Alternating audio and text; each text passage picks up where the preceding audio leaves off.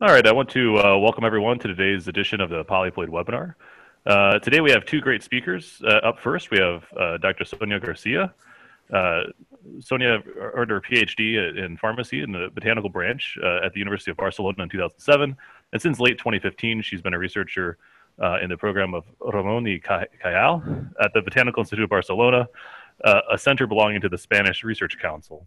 Sònia leads a small group focused on plant cytogenetics, in particular the evolution of ribosomal genes, ribosomal RNA genes, and other repetitive DNA. She's also organized cytogenetic information mostly in plants and several online databases. And today she's going to tell us about two of those databases, B-chrome, a database with information on B chromosomes in plants, animal, and fungi, and sex-chrome, a new resource with data on plant sex chromosomes.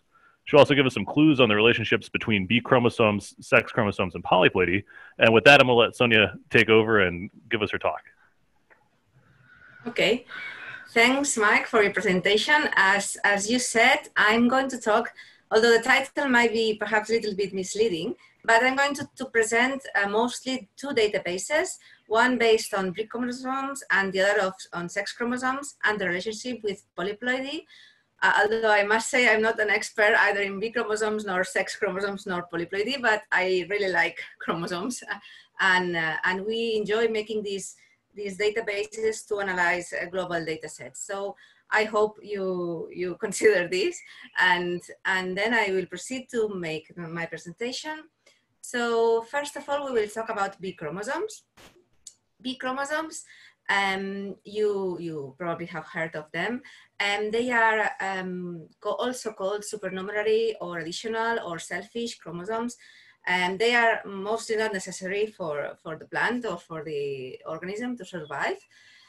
They are present in some, but not all individuals of a population.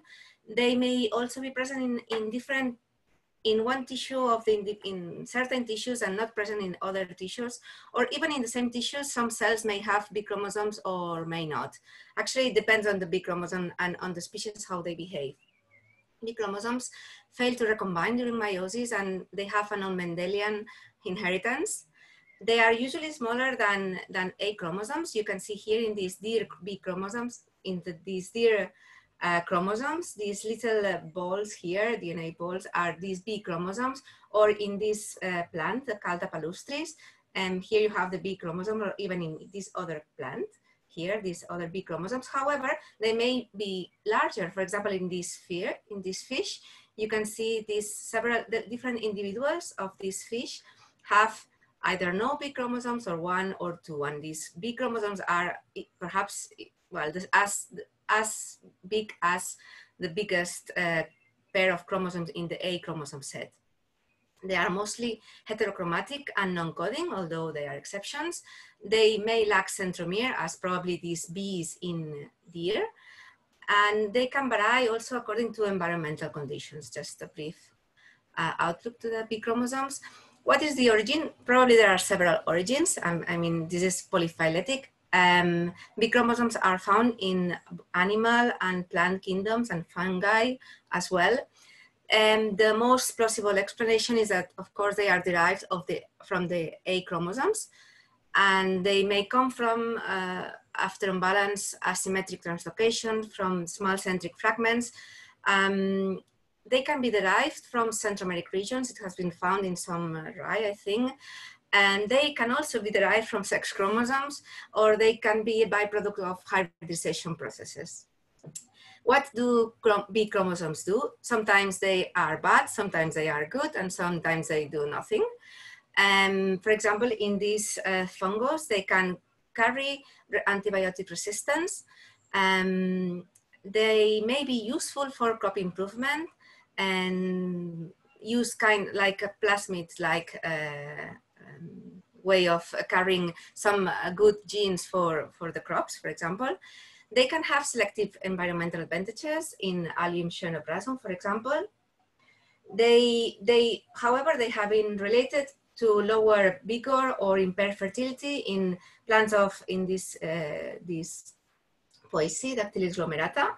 And before I said that they mostly are heterochromatic, they don't carry information, but that's not completely true. Actually, ribosomal RNA genes have been found in in certain populations of Plantagolagopus or other genes from multigene families. So there is also an emerging field of research which is called B-omics, which is related to the applications that B chromosomes can have in plants, in general in plants or in, well, I'm plant scientist, so I tend to go to plants quite a lot. Anyway, there is this B-omics field. So because we were interested in B chromosomes, we organized the information about B chromosomes in plant, animal, and fungi in the B-chrom database. We released this database in 2017, although it collects data until July 2016, and it was based on a previous database performed by Jones and Diaz in 2004, but this database was not. It was only based in an access file, which contrary to its name, was very difficult to access. So we transformed the data and we updated, because this data, this database contained papers until 1994. So we updated this information, and now we are still working in the update of the next release of this database to gather more information. So it is a very simple database. It contains information on chromosome number, ploidy level, and presence or number of B chromosomes, since many papers report presence of B, but they don't bother to, or because sometimes it's not that easy to count how many Bs are there, or sometimes it's so variable that it's difficult to know how many, if it's a stable number or not. So this data is complemented by data on genome size when available, or data on chromosome numbers has been checked with these three databases that I have listed here. So this is how the database looks if we go quickly here. So this is the homepage of the database. Species are organized by a large group of organisms, and it's very simple. You just write the name that you want, and then it comes the information which has been extracted for every publication. Good. So if we go back to the presentation, the database has information for, well, it's mostly a plant B chromosome database, but B chromosomes are more found in plants. So it has data for more than 2,000 plant species, 700 something animal species, and only got 14 fungi. And with this data, we have estimated that 3% of plant species with known chromosome number, may have Bs. There are other estimates that put this cipher around 15% of angiosperms in this case. So the database collects information, as I said, in ploidy levels. We report ploidy levels up to 22. This is in plants. In animals, it's much narrow range. Chromosome numbers are from 4 to 720. This belongs to a fern, but animals, it's between 6 and 150. And we, as I said before, only 13% of the entries report the presence of B chromosomes without saying how many, although the most common finding is one B chromosome. So in 25% of entries, we have one B chromosome detected. B chromosome range between 1 and 15. Indeed, 15 are quite a number of B chromosomes. The highest numbers of B chromosomes, we don't have a statistical analysis for this because there were not enough data, but we found that most plants presenting vegetative reproduction or reproducing asexually have a lot of B chromosomes. So the highest B chromosomes are in plants. All these plants have kind of some possibility of asexual reproduction. So these are very ornamentals, well-known ornamentals. Okay, in animals, the highest B chromosomes are for this mouse, Apodemus peninsulae, or for this spider. Okay. So what about the relationship between B chromosomes and polyploidy? As I said, it's not much explored, but with our data set, we found that there was a significant trend to higher number of Bs with higher polyploidy and higher ploidy, and higher chromosome numbers and a larger genome size. This here, I am showing results of 3 genera for which we have a lot of data with species with different ploidy levels and abundance of B chromosomes. So for example, if you see, this is genus Artemisia, genus Festuca, or genus Allium. So in the left side, there is a column presenting all species, and in the right side, species with Bs. And here it is the legend. So only diploids are in blue, diploids and polyploids are in orange, and polyploids are in gray. So you may see that the orange is the most most frequently found in species with beads, which means that species that are present at different ploidy levels, so they are somehow genomically dynamic, are the ones that typically present more B chromosomes.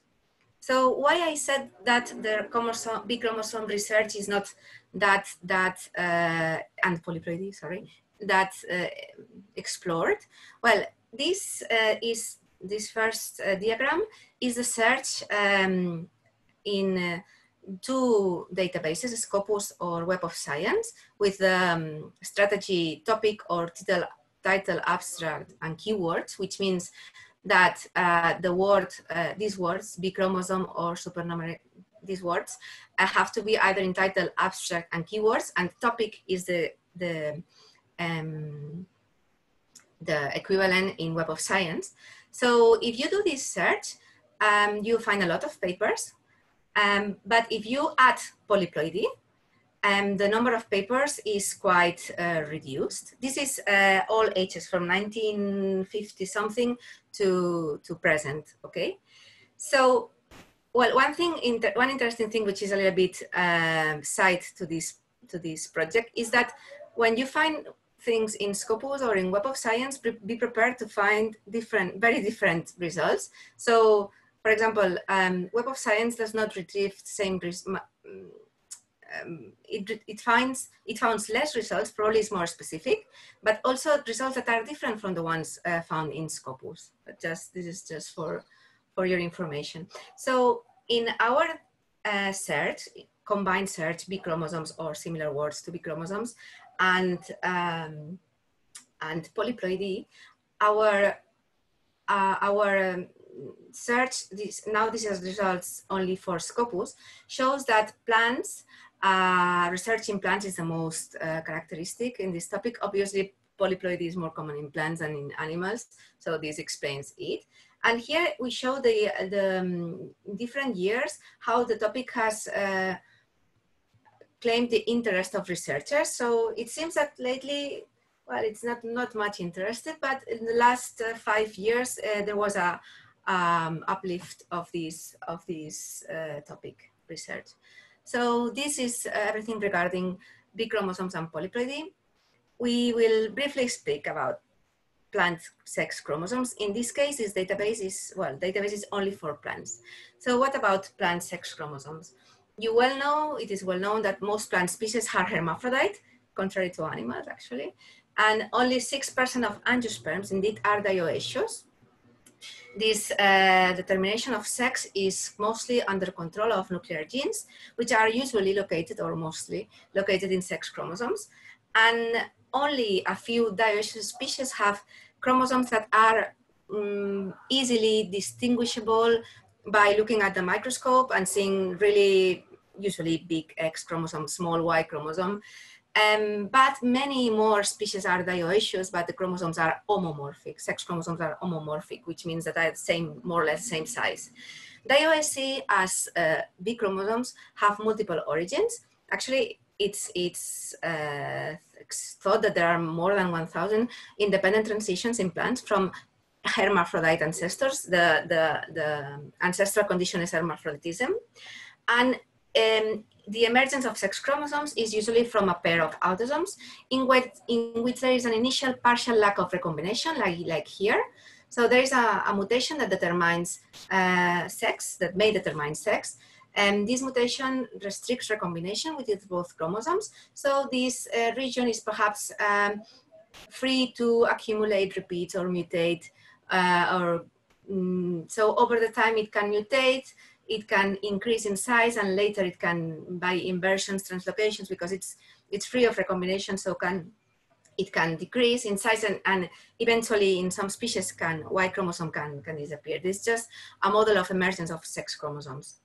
So there are several kinds of plant sex chromosome. The most typical one is the male heterogametic model, which females are homogametic, but there are, well, I will go fast through this. And then there is the female heterogametic, which is found in other systems, or the UV system, which is found in some algae or some bryophytes. Okay, there are other models of sex determination, like cytoplasmic male sterility, which is encoded by mitochondria in some species, or the environmental control of sex expression, like in some animals, it also happens. So here there is a plate that we put in our paper presenting the database, showing the sex chromosome of Brumex or Silene. So Silene, actually, it's a very interesting model for the study of sex determination. Because in a single genus, we find hermaphrodites, we find dioecious, but we find XY, and we find ZW, and we also find this, in this case, Silene declinis, this 2X and 2Y system. So just to mention this. So now we move to the sex chromosome database. This database has information coming from these 431 sources, 65 families, 84 genera, and 178 species, and it includes all this kind of information that it's easily available. We try to digest this information to make it more easily to understand to the even non-expert public on these sex determination things. So also the database has what we call individual databases. I'm not entering because I see that I'm a little bit behind time. But there are individual databases for these, let's say, model organisms in plant sex chromosome research that represent ZW, XY, X, autosome, etc. And we have information for sex-linked genes, sex-biased gene, specific loci or sequence, tandem repeat sequences, transposable elements, etc. Okay. So plant sex chromosomes and polyploidy. Well, the relationship, as I said, this is a summary of a paper that I have found, which was very good and explains how polyploidy and sex chromosome or sex determination can be linked. Okay, so these are some of the most common sex determination systems, which are maybe classified in gender dimorphism or gender monomorphism. Here is I will not go through this because it's a little bit complicated to explain, but how from a hermaphrodite ancestor, it goes through several intermediates and it's finishing in dioecious.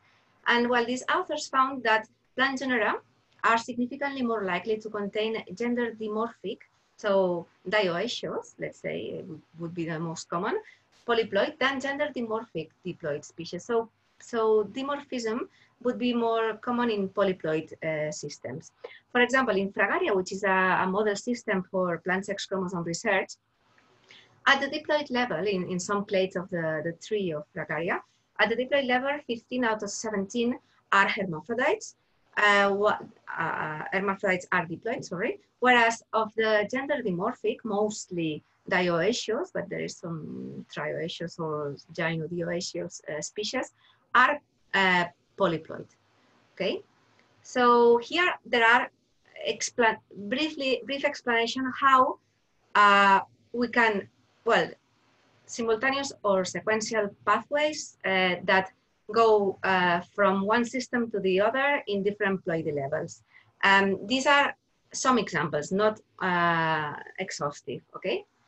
But for example, how can we go from a diploid gender monomorphic, so mostly hermaphrodite, to a polyploid gender dimorphic, so mostly dioecious. So whole genome duplication somehow causes male or female sterility, which can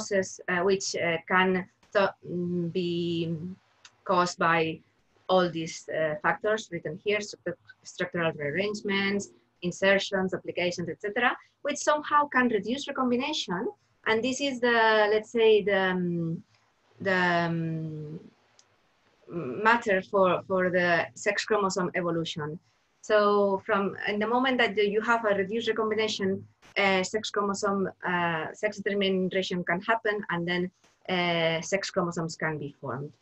And the other way around, from a diploid dimorphic to a polyploid monomorphic, it's less common, although it's found. And in this case, whole genome duplication can cause breakdown of nuclear sex determination or duplication of sex chromosome, which restores both male and female fertility, and then it can become hermaphrodite again. Whole chromosome loss, and the best example of the effect of genome duplication in gender is found in mosses. So in mosses, you know that the gametophyte, male or female, are haploid. So the only possibility to have hermaphrodite is possible in polyploids, when gametophytes are diploid.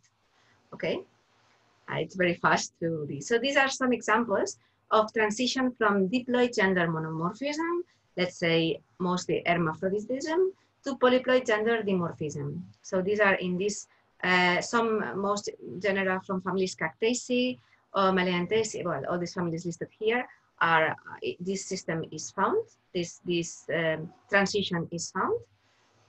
The transition from diploid gender dimorphism to polyploid gender monomorphism exclusively is less common. It's found in this plant, in Isotoma. Okay, and in all these systems, there have been found transitions from one system to the other in different ploidy levels. So, for example, Mercurialis, which is a good model for this, dioecious can be diploid or hermaphrodite, and polyploids can be androdioecious, dioecious, or even hermaphrodite. So it's lots of things going on between the relationship between sex determination, sex chromosomes, and polyploidy. So this is all I wanted to explain. I thank all these people that have worked in the compilation of the databases or in other projects, related projects. And also I want to thank to Mike and the Barker Lab for organizing these webinars, which are great. Okay, thank you. All right, well, thank you, Sònia, for a wonderful talk. If folks want to go ahead and ask any questions, feel free to enter those in the chat window, and then we'll do what we've done in the past couple of sessions here and have everybody turn on their camera and ask the question in person. But go ahead and fire those in. Mm-hmm.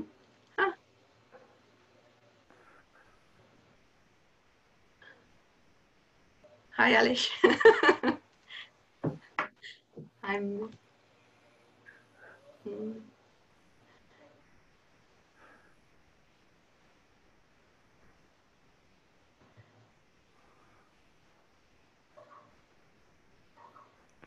All right. Well, I think everything was clear. It was very. I really enjoyed it. I am sort of curious too about. I guess I'll go ahead and ask a real quick question. When you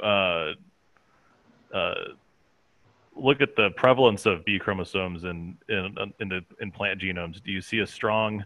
Do you see evidence of a sort of a strong phylogenetic pattern in those data yet, or has it not been analyzed on that axis to see are there some families or genera where it's much more common? No, we have not analyzed in that because the data it was very sparse. Yeah, that's what I wonder. Yeah. And we did not analyze this. But I don't think there is a phylogenetic pattern. But it's mostly a feeling. Well, obviously it has appeared several times independently, and probably looking at the different types of B chromosomes, there are very different origins. Like you see, such in that fish, big chromosome with a big centromere, and then in deer, a very small, eccentric fragments, probably. So right. Yeah, it may I am.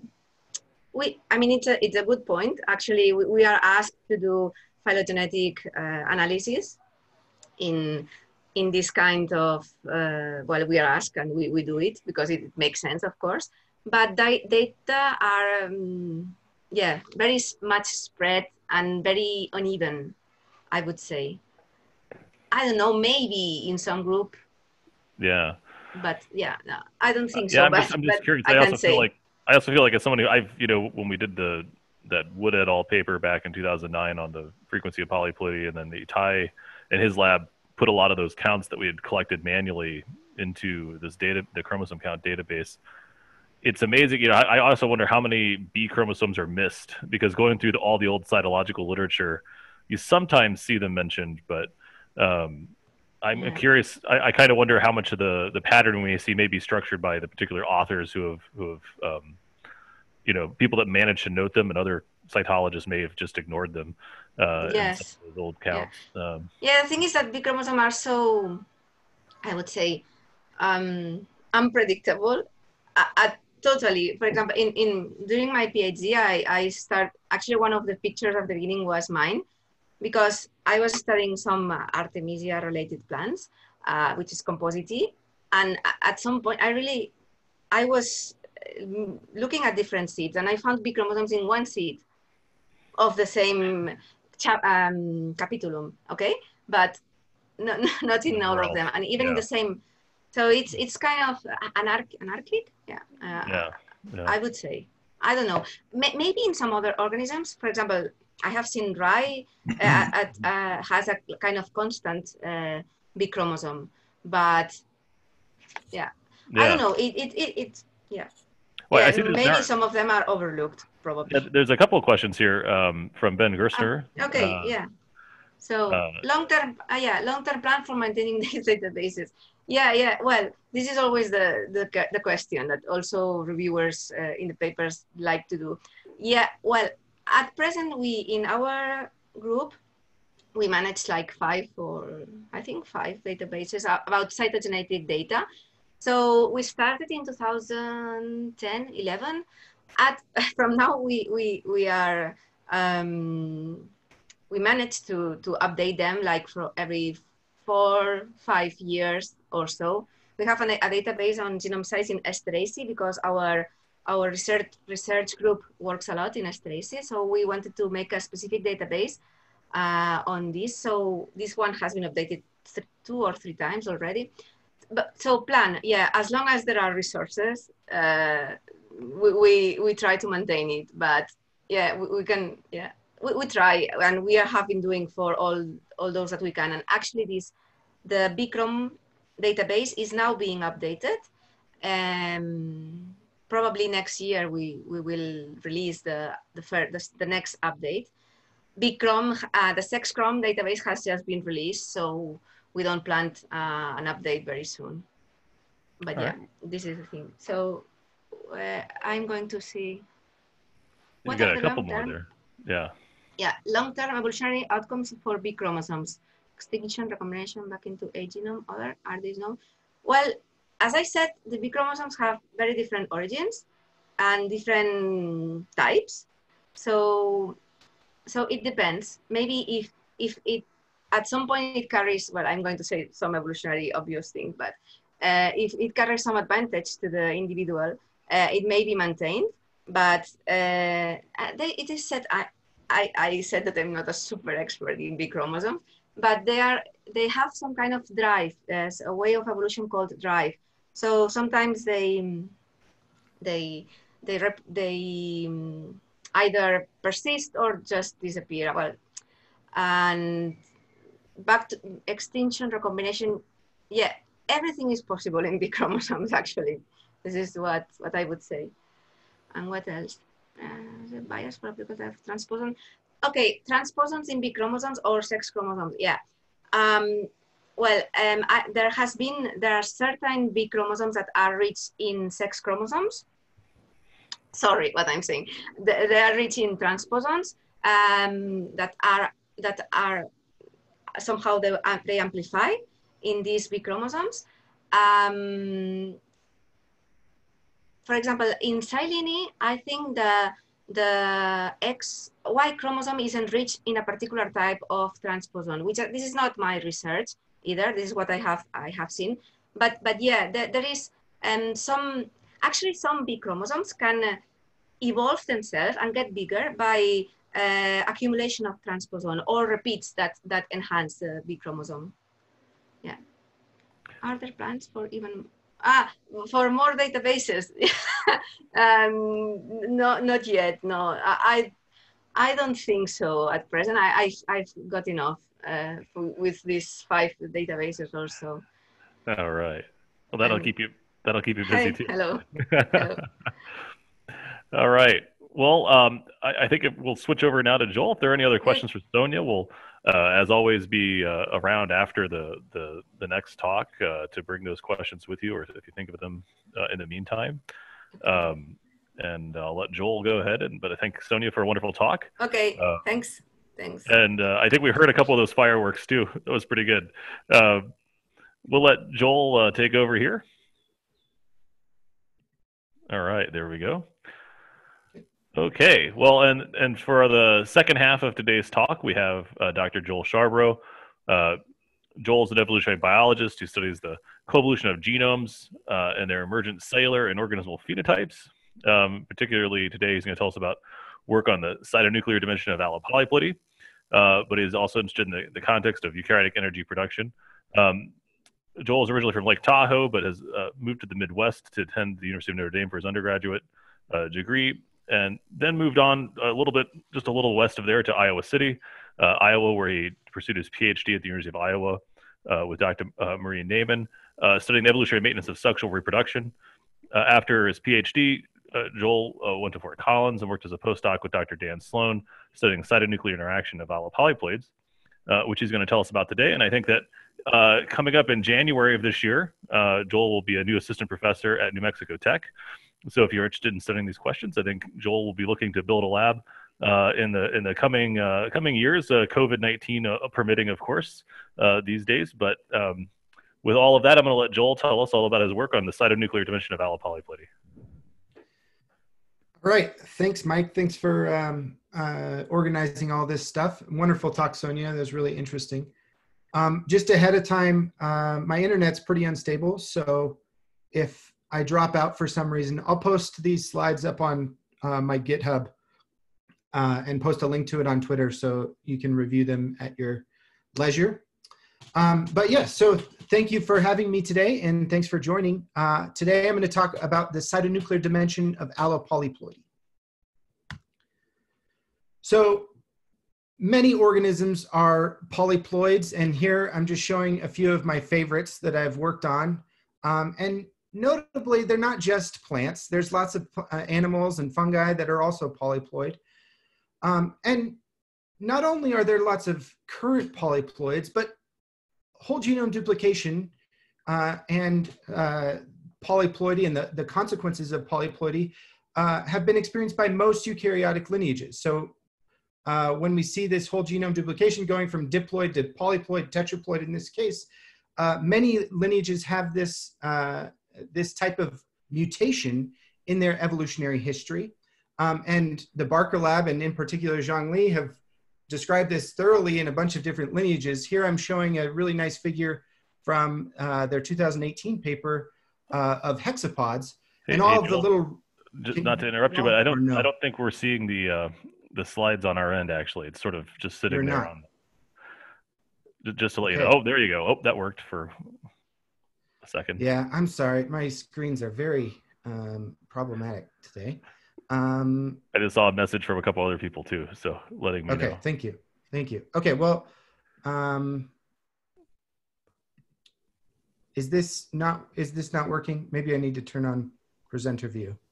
I think that might be the way to go. Okay. Sorry.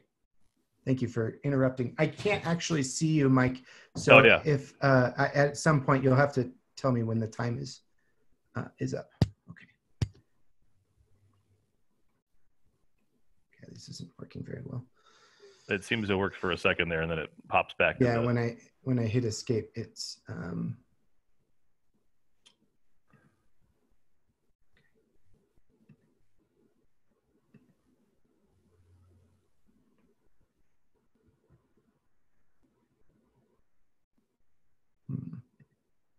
Any ideas on Well, the other way to do it might be how just I can help this? to make it sort of as big as you can on the screen and just scroll through those slides if that works. Yeah, I can try. There are some animations, Oh, so no. I'll have to dynamically do it. Never again am I doing animations. I think we've all learned that lesson once or twice. Yeah. Okay, let's see if this works. Is that working or no? That's not working. It says my screen sharing is paused anytime I go into this screen. Okay, so I will just have to animate on the fly and hope you guys can see it okay. Sorry about this. No worries. Okay. But you can see this okay, correct? You can see the Yes. PowerPoint? Okay. And you can still see it? Yep. Okay. So, yes, many eukaryotes have whole genome duplications. Really nice paper by Zhongli and colleagues showing this in the hexapods. And importantly, the polyploidy is one of the most profound mutations that an organism or a population can experience.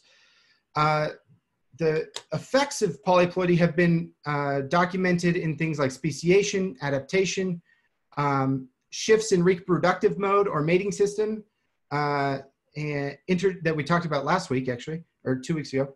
Intergenomic recombination and gene conversion between genome copies, silencing and loss of duplicated genes, mobilization of TEs, as we just heard, B-chromosomes, alteration of epigenetic marks, massive genome-wide transcriptional rewiring, and it's also expected to perturb cytonuclear interactions. And so if you think about eukaryotic cells, they have other genomes besides the nuclear genome, namely mitochondrial genomes, and in the case of plants, chloroplast genomes as well. And there's 2 primary ways that I'm going to talk about today in which polyploidy should screw up these interactions between the nuclear genome and the cytoplasmic genomes. The first is altered cytonuclear stoichiometry, in which the whole nuclear genome is instantly doubled, and the organelle genomes have to deal with a cell in which that's the case. And the second is that cytonuclear incompatibilities can result from hybridization. Okay, so this is essential, right? Because these organelle genomes produce the vast majority of cellular energy. Here I'm showing an example of mitochondria, what goes on there. And so we see that inside the mitochondrial reticulum, there are complexes embedded inside of it that control ATP production. Those complexes are often encoded by 2 separate genomes. So here I'm showing the 5 complexes of canonical oxphos with nuclear encoded subunits denoted in blue and mitochondrial encoded subunits denoted in red. And you can see really intimate physical interactions between nuclear encoded subunits and mitochondrially encoded subunits, such that coevolution between these genomes is essential to maintain proper function. Okay, so let's talk about how altered cytonuclear stoichiometry can affect this. So if we imagine a diploid cell that's got its complement of chloroplast and mitochondria that undergoes a whole genome duplication, there's 2 primary things that happen. Number 1 is that polyploids have twice as many genes present in their nuclear genome, and they also have larger cells. So together, these 2 phenomena impose constraints on the cell. And as such, it alters the genome copy number of the nuclear versus the organelle genomes. So we expect that this should require compensation. And in particular, compensation can occur at many different levels. So on the left, I'm showing a diploid, and on the right, I'm showing a polyploid. And we could imagine compensation for this doubled nuclear genome in terms of more organelles in a polyploid cell. Maybe those organelles are larger. Inside of those organelles may have more genome copies per organelle, and each of those genome copies can be expressed at higher levels to compensate. On the nuclear side, you could also imagine transcriptional silencing such that the nuclear genome expresses fewer transcripts per genome copy to allow for dynamic regulation of this cytonuclear stoichiometry. So these have all been hypothesized, but not a lot of work has been done to follow up on them. So we're interested in doing this in a collaboration with the Wendell Lab at Iowa State. And we're interested in studying all of these levels of regulation by which cytonuclear stoichiometry can be affected in diploids versus polyploids. But today I'm just going to talk about organelle genome copy number. Okay, so polyploid wheat is awesome. I love wheat. It's such a cool plant. And it's got this really unique evolutionary history of multiple whole genome duplications. Namely, the Triticum, or the ancestor of Triticum urartu and ancestor of Aegilops speltoides hybridized roughly 500,000 to 1 million years ago to produce tetraploid wheat, and that has been since domesticated into pasta wheat. And then presumably in some farmer's field like 10,000 years ago, pasta wheat hybridized with this lineage Aegilops tauschii, giving it, going from tetraploid into an allohexaploid, such that it's got 3 different genomes present in it. And this is a really great system for evaluating cytonuclear stoichiometry, because you have multiple different ploidy levels, and those ploidy levels have different levels of time at which they've been present at either tetraploid or hexaploid. So we can evaluate the short and long-term consequences of this genome doubling for cytonuclear stoichiometry. Okay, so to do this, to evaluate organelle genome copy numbers per cell, we use a technique called droplet digital PCR, or ddPCR. For those of you that are unfamiliar with it, it's a really fantastic and precise way to estimate copy number in a given sample.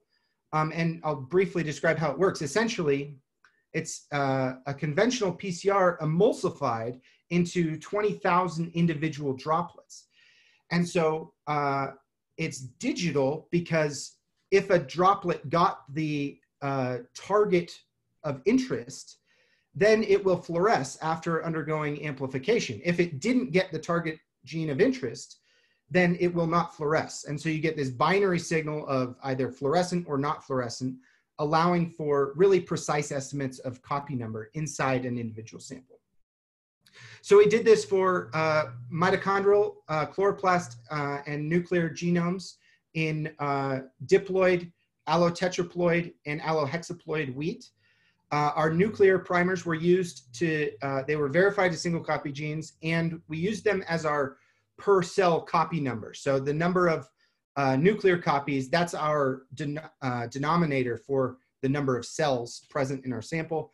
And then we compared mitochondrial and chloroplast genome copy number in these various primers across ploidy levels.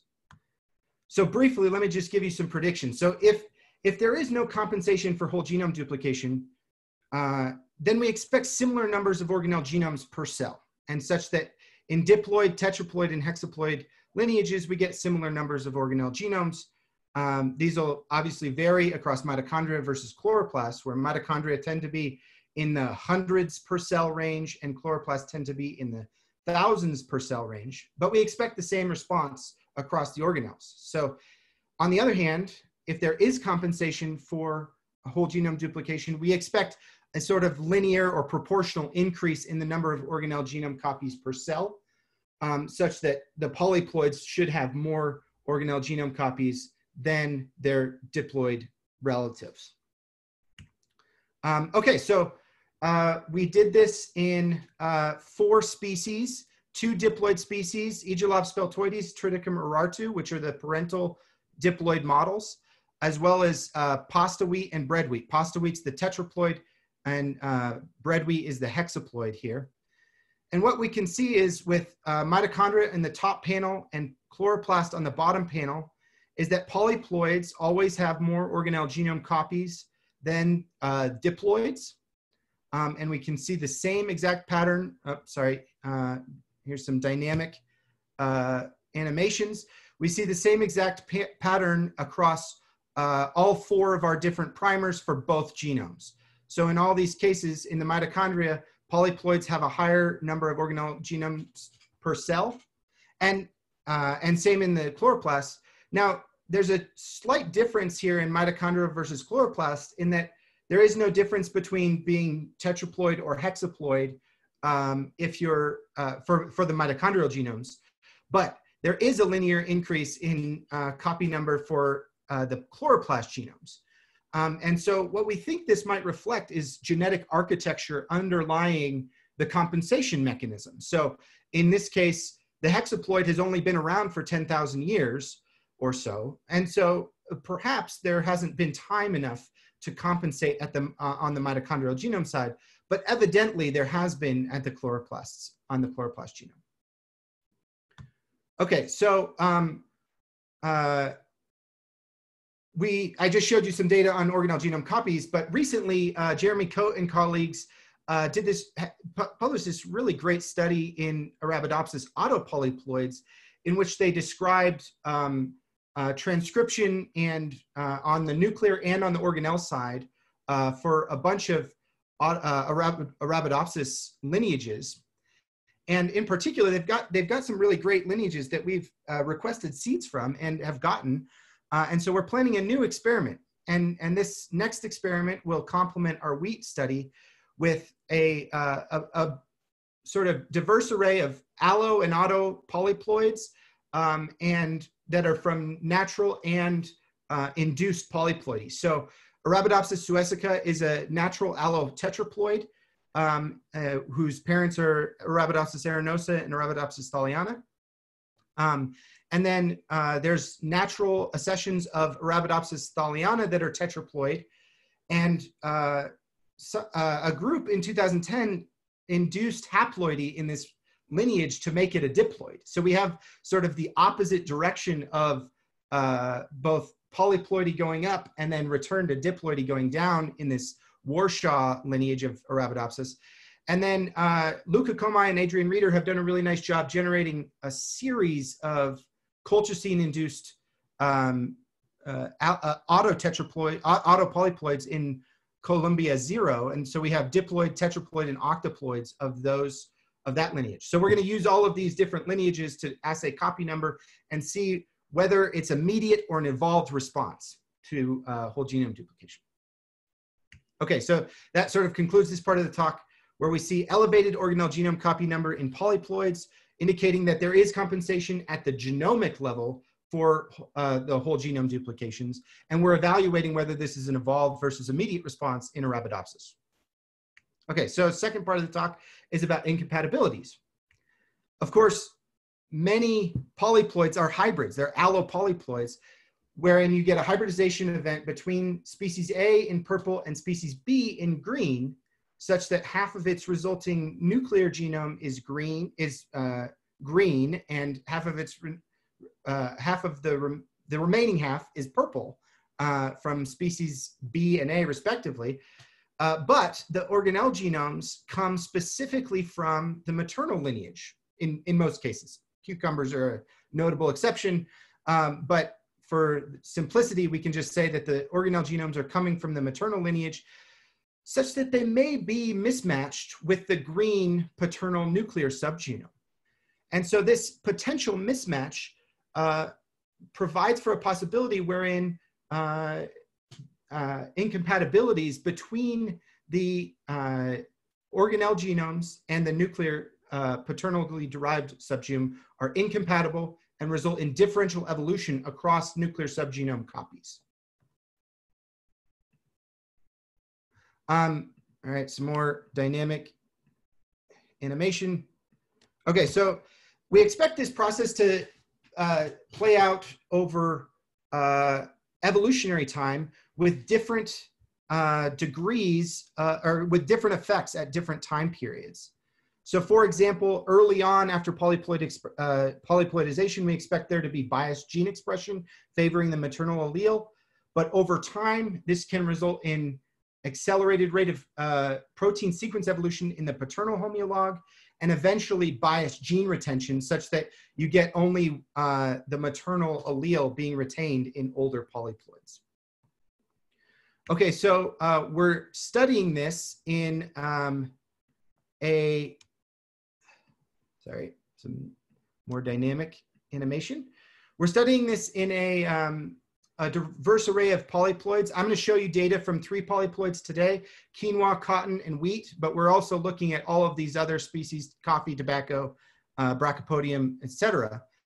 And all of them share this particular phylogenetic structure in which you have a maternal and paternal diploids that we have genomes for, and then a hybrid polyploid that has a good phased out genome and a reasonably close outgroup diploid as well.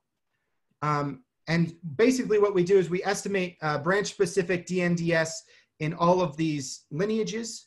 And I can show you the sort of time scale on which our polyploids exist.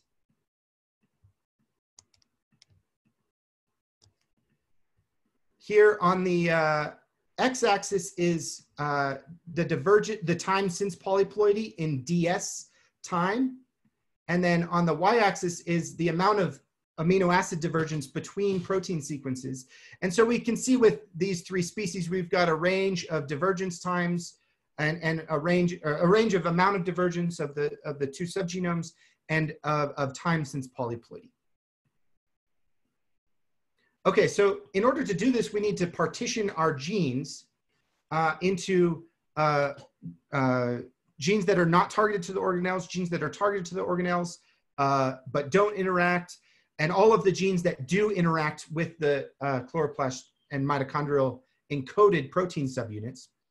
And so we built this tool called Chimera, and essentially it's based in Arabidopsis, and it shows all of the individual interactions as well as the targeting predictions for every gene in the Arabidopsis genome.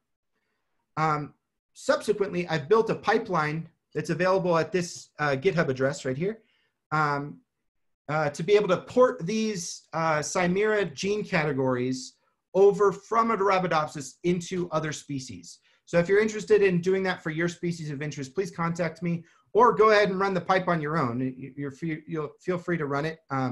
But if you need help with it, I'm happy to run it for you as well. The output of this Chimera database is basically that for every genome that we put in, we get targeting and interaction information for all of the genes in every genome. Of course, the distance from Arabidopsis plays a role here. So the closer related the species is to Arabidopsis, the better these interaction and targeting prediction are going to be. But it still works fairly well into monocots, as I can show you with wheat. I'm not going to show too much of the data here today, though, but please ask questions about it later.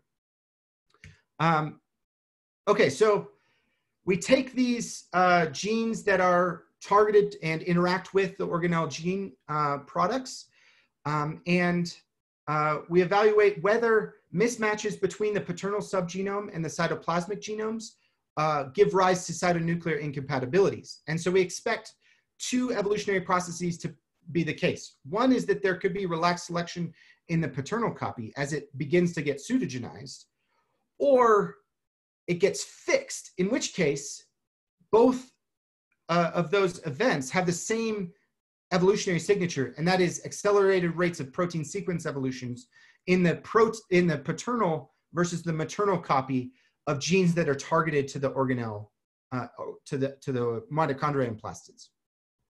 Okay, so we've done this in all of our lineages by building these so-called quintets for all of the genes in the genome.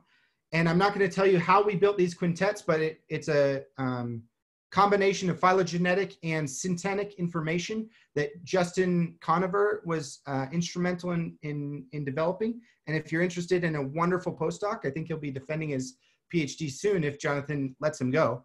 But he's just wonderful, and he developed this pipeline to identify these quintets. And so we can take these quintets and look at branch-specific evolution in the maternal lineage, or the maternal subgenome versus the paternal subgenome. The maternal lineage is purple here, and the paternal lineage is green here. And we're just going to directly compare rates of evolution in these two lineages leading to the separate subgenomes.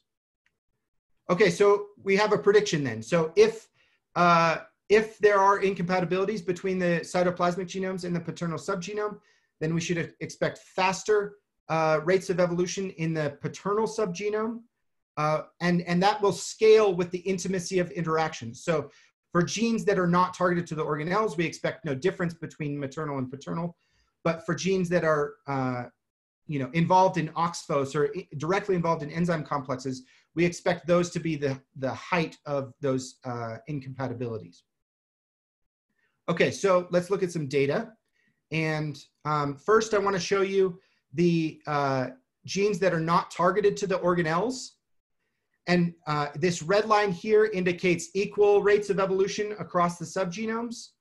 And what you can see is that, or hopefully you can see, is that in every species we have sort of biases in the rates of subgenome evolution, even in these genes that are not targeted to the organelles.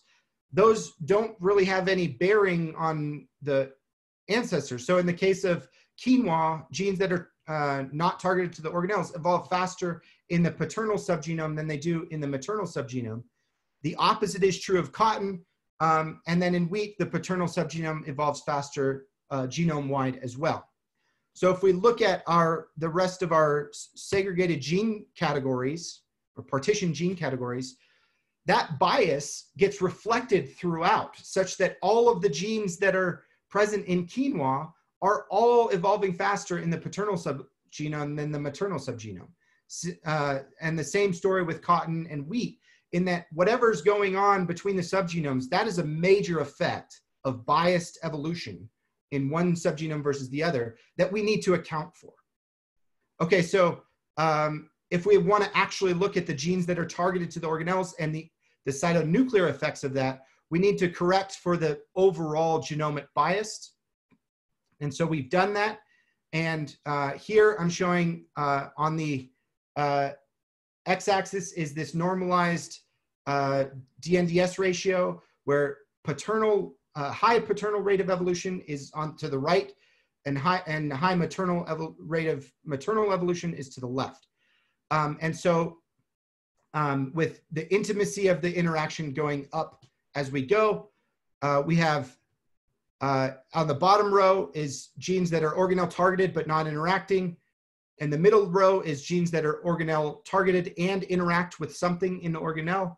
And the third row is organelle targeted and are involved in an enzyme complex. And so this is true for organelle targeted genes, mitochondrial targeted genes, plastid targeted genes, same structure. What we see is that by and large, the correction gets rid of lots of the bias in quinoa, suggesting that it's not really experiencing lots of cytonuclear incompatibilities.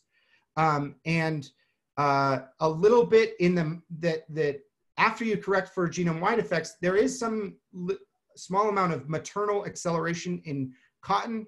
And then in wheat, we see actually a significant effect in mitochondrial enzyme complexes, here circled, where the paternal subgenome is accelerating relative to the maternal subgenome.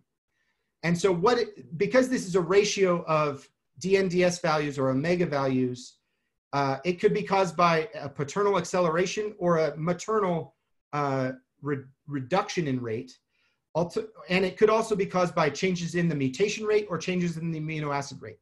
So I've zoomed in on this, and it turns out it's present in OXPHOS, which is sort of our category that we would most expect it to be in the mitochondria. And if you look at the DS tree on the right, this is an estimate of the mutation rate. We don't see that the effect of this relationship is a result of DS. Rather, it's a result of DN. That is, the rate of protein sequence evolution is changing in the paternal lineage, but not really in the maternal lineage. So this appears to be a potential case for a mitonuclear incompatibility in the OXPHOS genes of wheat.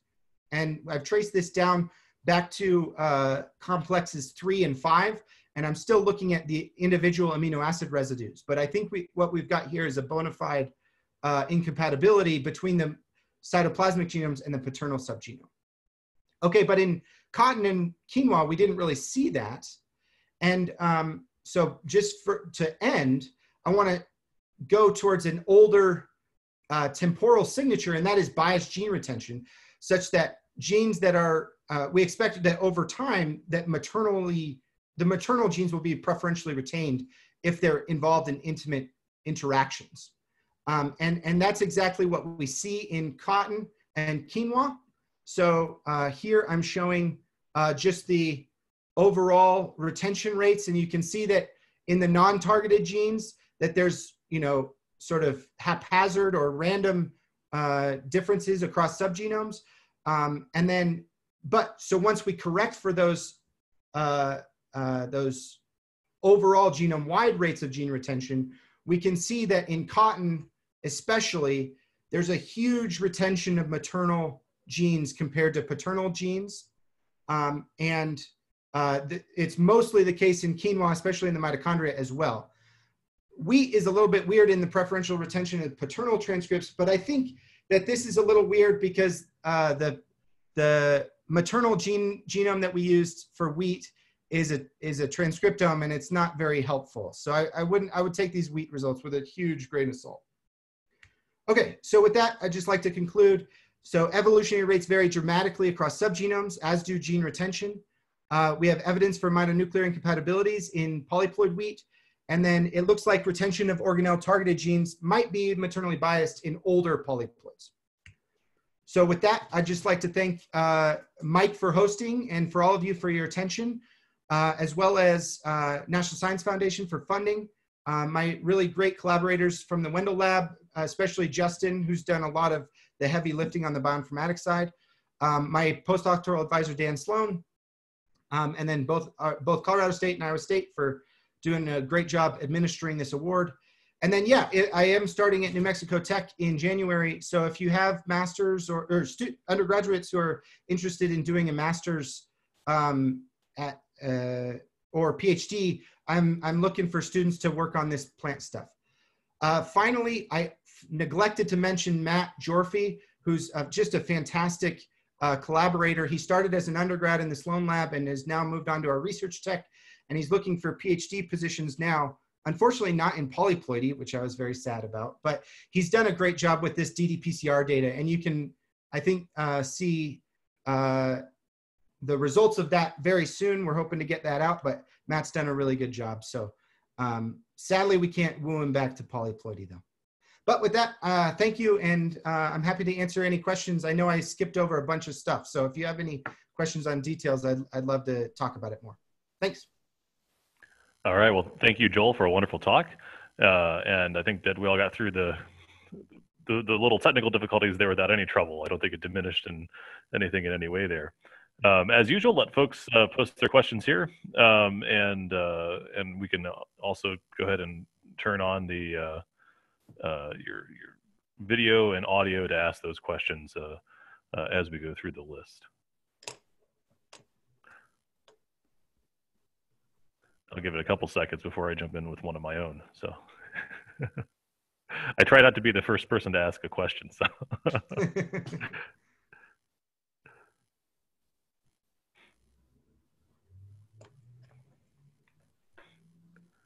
All right, well, I'm going to jump in with a question. How's that? Well, sure, please typing in. Well, here we go. Andrea, there you go. I'll let her ask there. Andrea, can you measure transcription rates in the organelles? Do they go up to compensate? This is such a great question. This is what we really want to do, and it's hard. So Jeremy Coate and Jeff Doyle have done a little bit of this already in Arabidopsis, but it's hard to get transcription rates in the organelles, mainly because the transcripts are not polyadenylated in the same way. So polyadenylation in the organelles means a different thing for stability, mRNA stability. So a lot of our RNA kits are polyA selected, and it's really challenging to get organelle transcription rates. What you can do is do ribosomal depletion. And that's what we're doing right now in Arabidopsis, cotton, quinoa, and peanuts.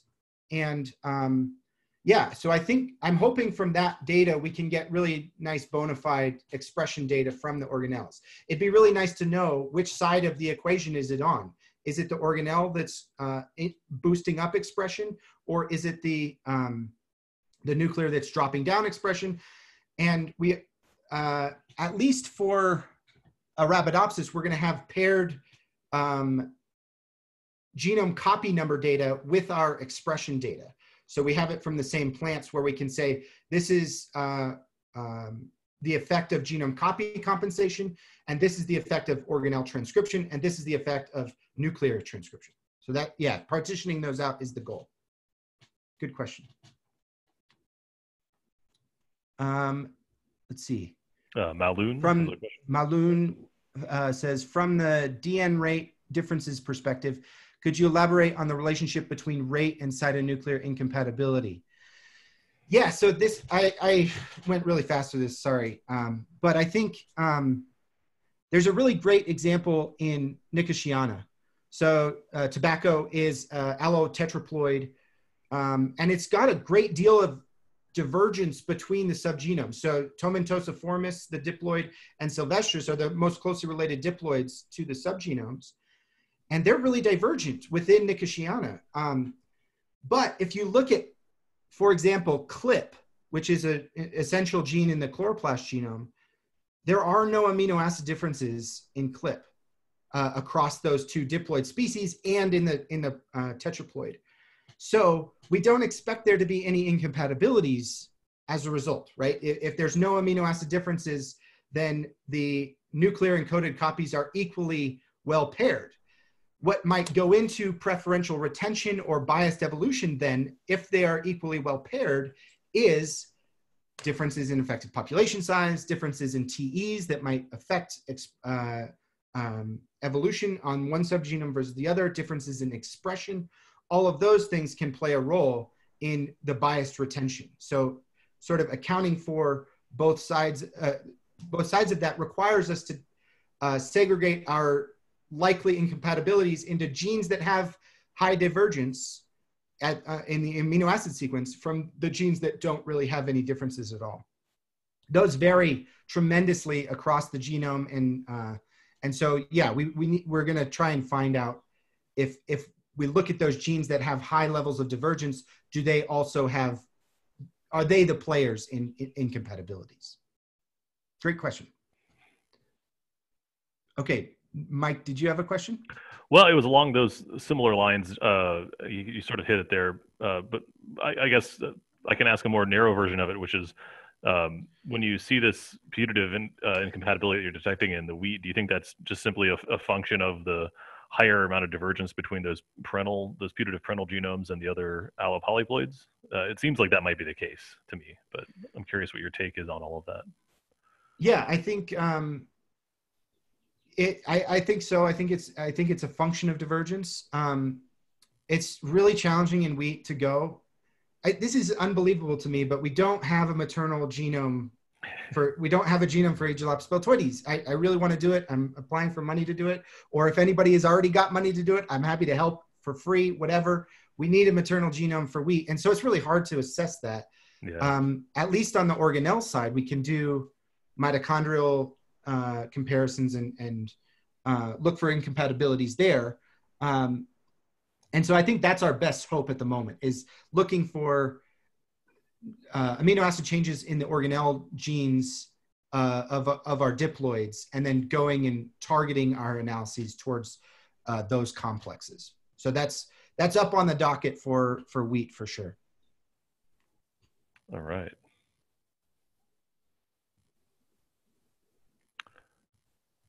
All right. Any other final questions from the audience today? All right. Well, I would like to thank everyone for joining us here, and thank Joel and Sonia for 2 wonderful talks.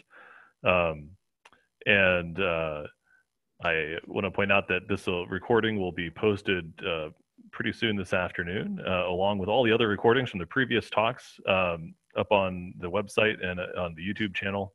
for the webinar. Looking ahead to the next webinar session, we have 2 more great talks on July 13th.